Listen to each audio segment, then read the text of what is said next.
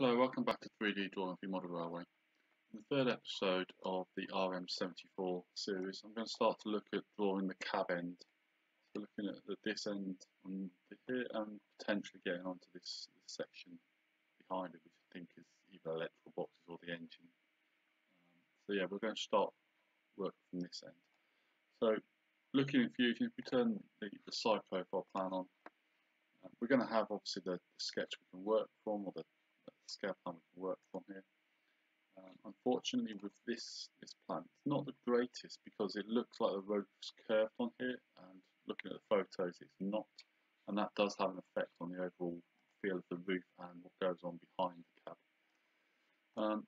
So what I'm going to do to start with is I'm going to draw a sketch not on the surface that we've just put these recesses on, but on the flat inner surface at the rear here, the back surface.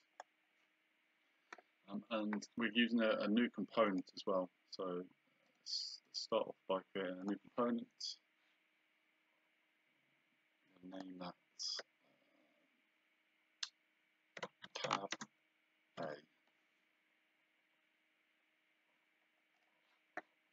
So we've got that new component part. Make sure the radio button's checked, so we're working on that. We're going to start with creating a sketch of the rear surface of the chassis that we've drawn. Use the line tool. I'm just going to sort of trace out around the cab shape.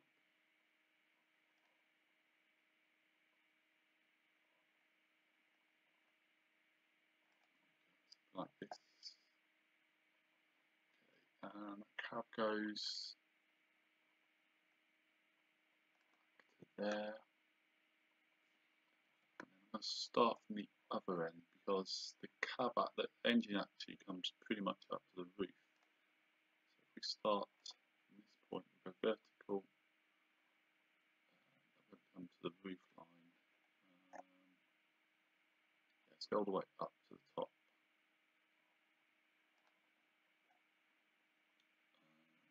And then we'll come across and down. So we've got that basic outline shape, and we're going to extrude this, and it's going to come across to the edge here. Let's just check that. It actually comes slightly beyond it, so we'll drag that out. There, you can see how the width is slightly different there, so we come across.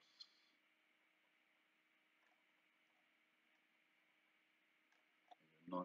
We'll straighten that up, that bottom edge, that'll probably be okay there. Okay, it's creating as a new body, which is absolutely fine, that's what we're after. Okay, if we turn those sketches off, it looks a bit weird to start with, but it will make more sense why we've done it this shape in a second. Okay, so if we now look at the inside pictures of the cab end, we can find one that shows what I'm after.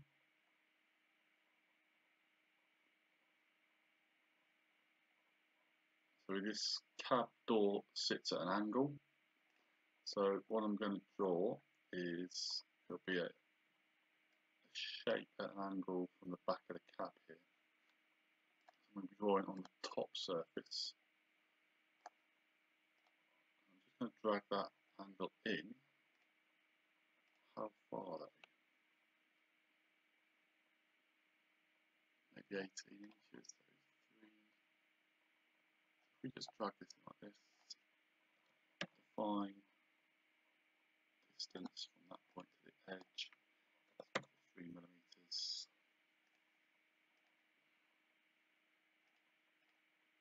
It's difficult to judge how wide that door is and sort of the angle that it's going to be at.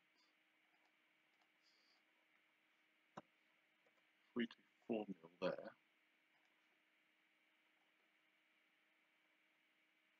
it's probably a bit more of an angle. Looking at that, that comes down a different place.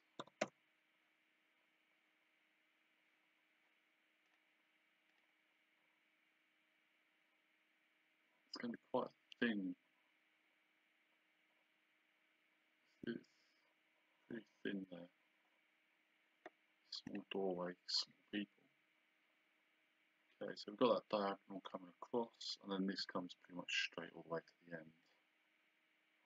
Draw that from there to the end there. I wonder if maybe we could use something on the side profile. Let's finish that sketch. Let's rotate to the side. Okay, so what I'm going to do is I'm going to extrude that. Turn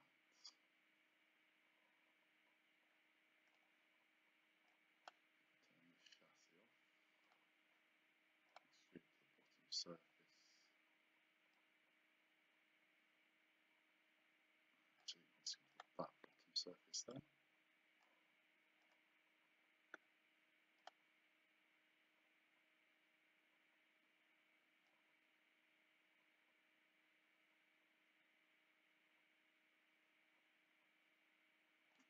Okay, so let's turn these off and see what we've got shape-wise. Which, you know, it doesn't look spectacular, but once we start to cut the roof out, I think this top part will make more sense. Height-wise, that might be quite tall there. I'm a little bit concerned about, although that looks right, it's probably only going to come to this point here. So I'm going to just extrude that top surface down 2 millimeters to about there, because the roof will sit over the top of it. Cut that off.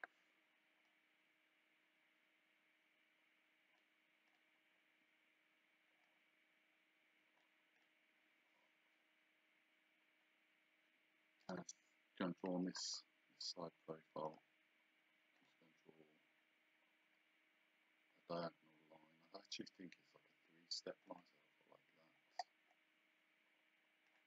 like that, and then we can extrude that part to cut that off. Okay, so we want that part to be level with this.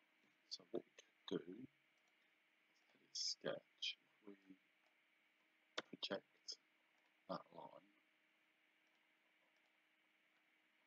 and then we can coincidence that to there. Okay, let's define these. 3.25. That's got auto define because of the angle. Okay, there you go. Told you it's complicated shapes. We might actually have to take some more of this off when we go to put the roof on, so the roof sits flush.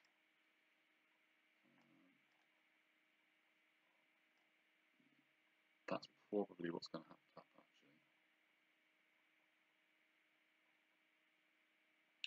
actually. Yeah, I think what I'm going to do is I'm actually just going to cut this off from there,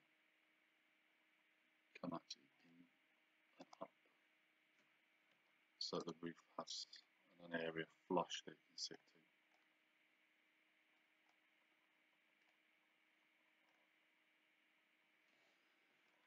to. Okay, so that's the basic cab front shape drawn. Okay, so the next thing I'm going to do is I think I'm going to hollow this out. So I'm going to create a sketch on the bottom surface.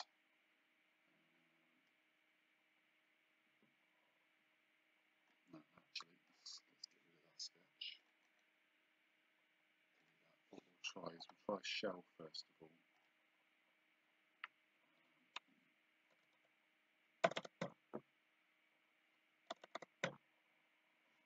Shell up a millimetre.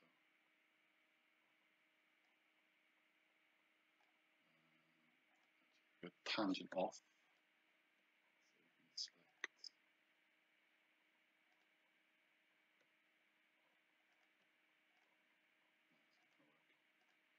Okay, so we'll just do tangent there, do 1 millimetre.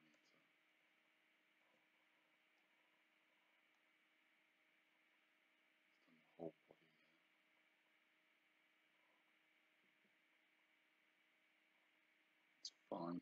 What we'll do is draw again, sketch on that surface, create a line down there, and a line down there. And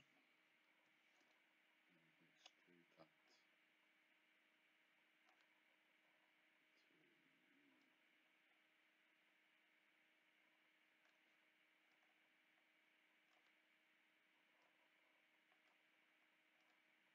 that to face. Let's turn that around so you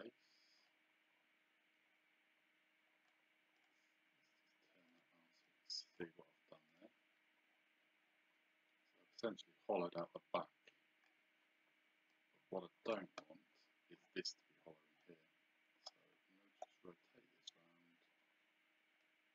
round so I can see that profile there, and then I'm going to extrude that forwards.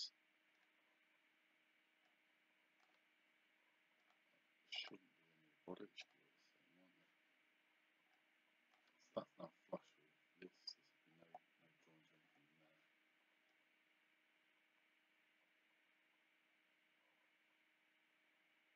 Okay, the rest of the profile I'm happy with on that.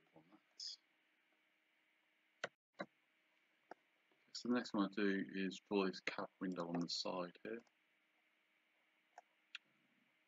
Create a line across the top edge and down. I can actually escape from there. I'm going to draw a line diagonally down from this edge first of all. I want to be perpendicular to the front face.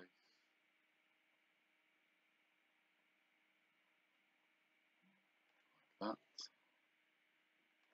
Okay. Okay, so let's put some dimensions in here. From the top edge, let's go 0.6 millimeters. Let's do from the front edge. It's a little bit more, looking at the pictures, there's a bit more gap between there and there. It might just be how it looks, but 0.8 I think. Okay, looking at the window, we've got curved edges on the side here, so we can add those in. So use the fillet tool on these two bottom edges. Or you shift down to be able to collect them. Change again 0.75, and I'm happy with that. Okay, let's define that to the end there.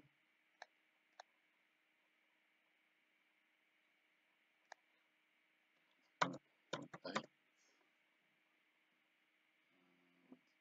Need the height. That's 5.1. Okay, once we've got that, we can let's draw in a rectangle actually to do the centre pillar here. I'm just going to draw it 0.6 millimeters. Define distance from there to the edge. Let's go for 2.9.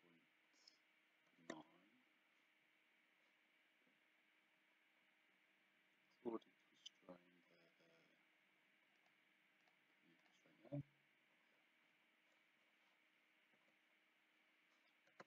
and then we can just extrude these two window faces to the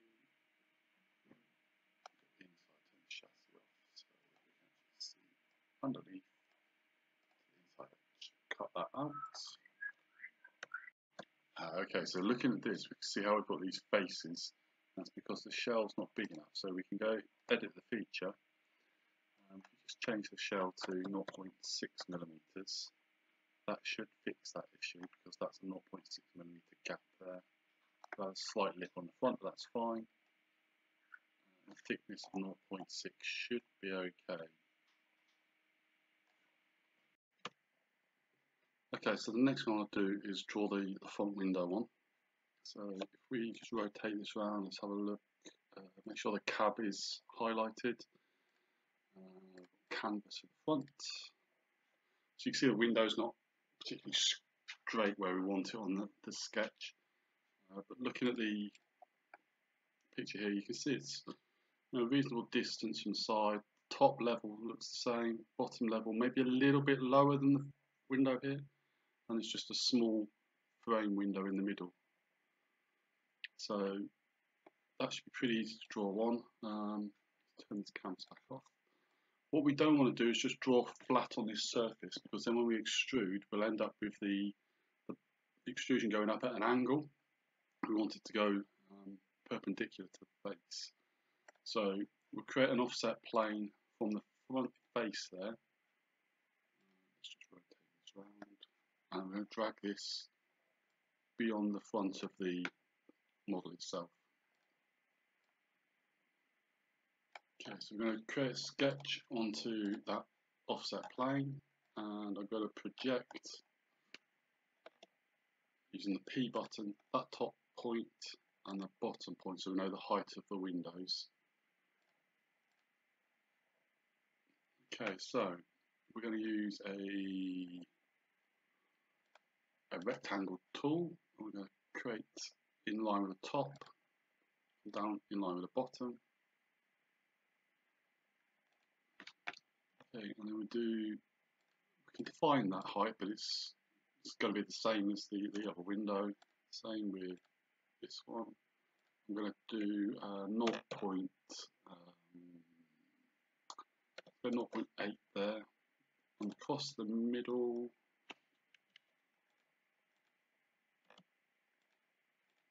I'm going to go for 0.4, which will make 0.4 on the other side when we mirror across. And as we said, we want the bottom edge looks like it's slightly lower than this window. So we can define that length. Well, that's the height of the other window. So if we go, so maybe 5.3, that'll put it slightly lower than that one. Okay, so is there any curved edges on the window to do? So tops are 90-degree rectangles, bottoms are curved. So we can put those fillets on the corners here. And hold shift so that we can select that one there as well. It hasn't done it, never mind. So we'll change that to say 1mm, and it's done them both, that's fine. So the 1mm radius on that bottom. Okay, and then what we can do is extrude that sketch back into the model. Make sure it's cutting, click on OK, and you can see by doing that we've now got flat surfaces here, not ones that are perpendicular to the model itself. I'm going to take out this top part here as well, so this is only going to be 0.6. So let's create a sketch on this side. That can come across. I want the line to be perpendicular to, sorry, parallel to that front edge. Like that. And the distance between them to be 0.6. And we'll take off this extra bit there in the middle. So then the window frames are all going to be sort of same sort of size there. I'm not too worried about this extra bit on the bottom here, that's fine. Okay, so that's the basic window form. So the next thing we'll do is we're going to add this door into the side here. So the door height is pretty much from the top of the body here, probably at 6 inches in, and is slightly above the base. So we're just going to create a sketch onto that side surface. Use a rectangle, select that top height and the height position, and we'll go across. I don't want it to snap to the bottom or the right hand side, so I'll just drag that in slowly. Okay, dimension here, from that edge, I'll go for 0.5mm. We'll vertically constrain, sorry, horizontally constrain that top edge. We'll define the height there, 12.75. Does that go to the back? Pretty much. I'm just going to make that a little bit wide on the door, so say 3.4. I think I'll get a bit more than that, 3.5. go 3.5 millimeters. Okay, I'm happy with the dimension there, so we're just going to make this protrude out maybe 0.2 millimeters. It sticks out slightly like this one does. Okay, and then we look at the windows the same height as the side window. So again, we're going to create a sketch onto the door, and then we're going to project on the height points of those windows, so that it then will allow us to select the height there and there. So we know that's going to match. Okay, curved edges all the way around, so we'll fillet those off. I'm holding control now to get all these corners in, and we'll do a 0.5 mil. Let's try 0.75 mil. 0.75 mil radius on all those edges, and then we can define the width of it, 0.75, and then the height will be 5.1 because it matches this. Height wise should be 0.6, it matches that. And what did we say this was wide? 3.5, so we're going to have 1.25 extra,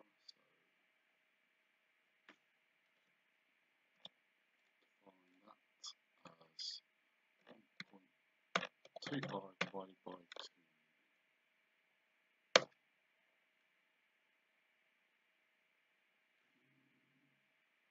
My maths wrong there. Width is 3.5 minus 2. Yeah, my maths is completely wrong.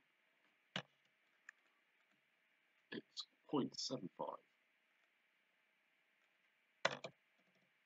divided by 2. There we go. That's the midpoint. Then we can extrude this all the way through to the other side as a cut for the door window drawn on. Okay, so I think I'm going to leave this episode here. We've got a good start on the body now. Quite a bit of that done. So please subscribe and make sure you come back for the next episode. Thanks for watching.